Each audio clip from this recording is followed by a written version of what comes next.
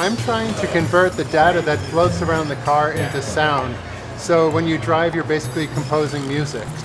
And the way I'm doing it is I'm taking the data, I'm converting it into a MIDI file, and I'm using Ableton Live to turn that MIDI into sound through a synthesizer.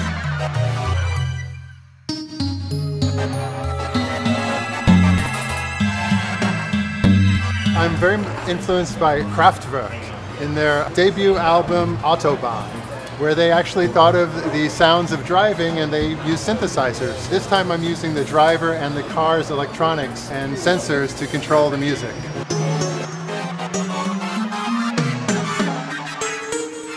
What's interesting is there's some variables that are connected. When you step on the pedal, the engine goes faster and the speed goes faster. So those are all coupled. And so, just like an orchestra, you have the strings of the violin section all playing together. I'm trying to capitalize on that.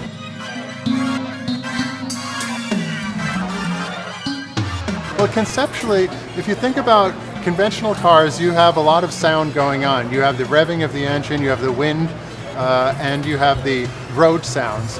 Well, now that we have this digital bus with all this information flowing through the car, we can now create a new soundscape, which is more pleasing.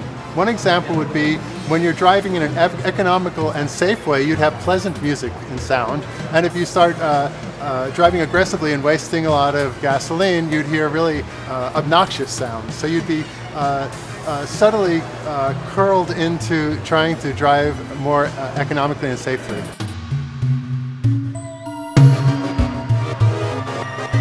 I'm turning driving into performance art, but I want to make sure people don't make very creative music by speeding up and slamming on the brakes and turning the wheel too radically.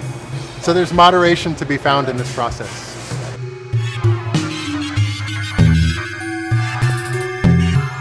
I feel great. When I was a kid, my friends thought I was weird, and now I know as an adult I'm still weird.